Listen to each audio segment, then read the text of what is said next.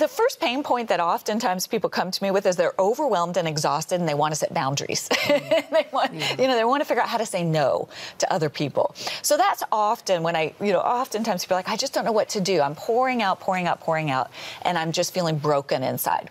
And so the first step I will say, and it's really counterintuitive to a lot of Christians, is you have to start listening to the cues your own body is sending you. God designed your nervous system.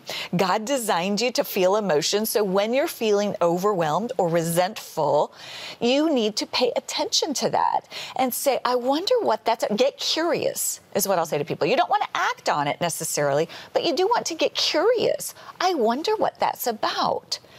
And you want to, curiosity takes you away from that voice of shame, right? So we go to, I'm feeling so resentful, my family or my kids or whatever, and I hate feeling that way. I'm a terrible person. As opposed to, so the enemy's just gotten that foothold. As opposed to going, I'm so resentful.